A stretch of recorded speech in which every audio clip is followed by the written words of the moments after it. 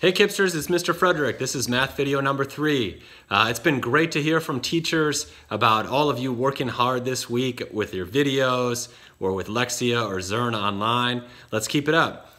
Today in math video number 3, we're going to do some math routines problems, just like in videos 1 and 2, and then we'll do our problem of the day. So let's get started on our math routines. Now as we do these, if you haven't seen videos 1 and 2, I will go ahead and show the problems on a PowerPoint just like we do at school usually. And after each problem I'll pause to give you a minute to answer, and then I'll share the answers so you can see that you're on the right track. Here we go.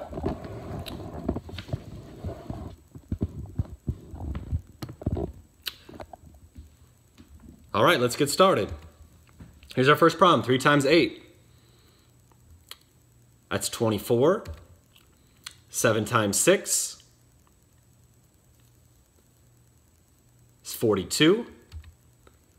9 times what number is the same as 45? That question mark would be a 5. 9 times 5 is 45. 3 times n equals 27.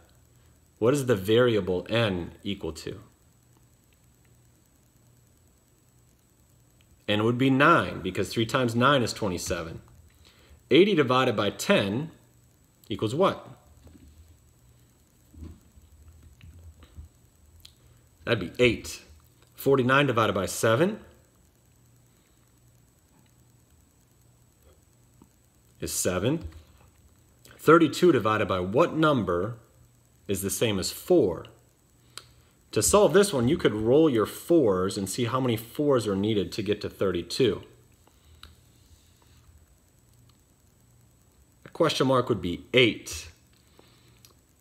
Now we have a fractions problem. It says, what fraction is shaded and what fraction is unshaded? So let's answer the shaded question first. What fraction is shaded? I see 2 circles, and each circle has 3 equal parts. So we're working with the fraction of thirds. Now what's tricky about this problem is we have 2 holes instead of just 1 hole. So I have 1, 2, 3, 4, 5 thirds, or 5 over 3. Or you could say that 1 and 2 thirds is shaded. What is unshaded? So that would be the part that's white still. That's just 1/3 because it's one piece out of the 3 holes. So 1/3 is unshaded. Here's our next problem. This is a fraction problem on the number line. So what fraction is point D? There's D right there.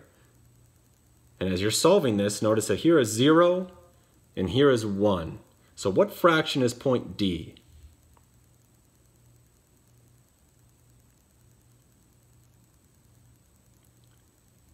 To solve this, you need to notice that you have 1, 2, 3, 4, 5, 6 equal pieces between 0 and 1. So our interval is 6. So here's 1/6. D is at 2 over 6, or 2/6. That would be the fraction for point D.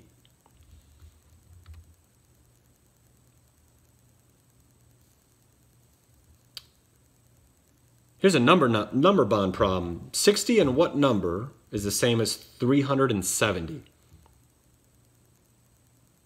Our question mark would be 310. And our last problem today for math routines is a time problem. So it says, is the time shown on the clock, is that closer to 1 o'clock or 2 o'clock? Is the time that's shown here closer to 1 o'clock or 2 o'clock?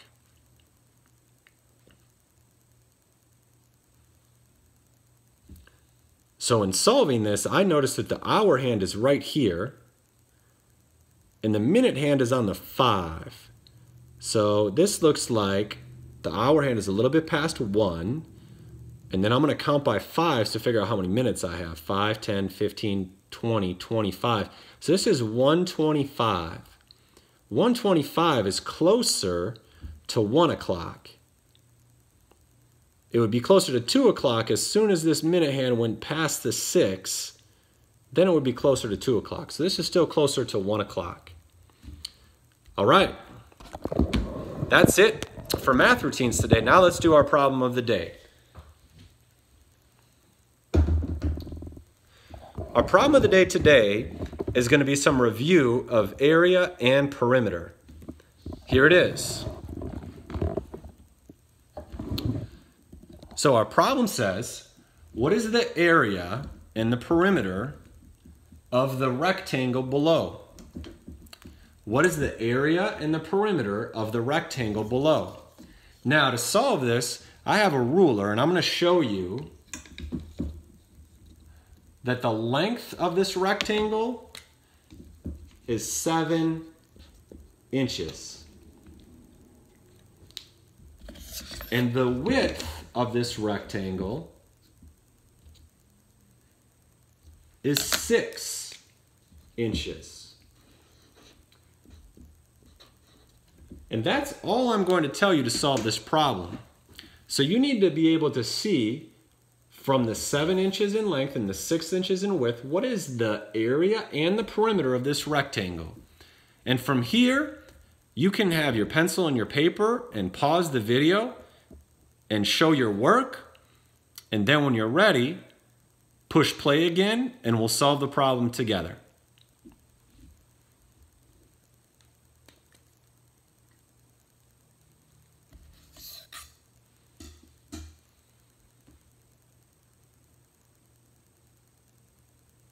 All right, let's solve our problem of the day together.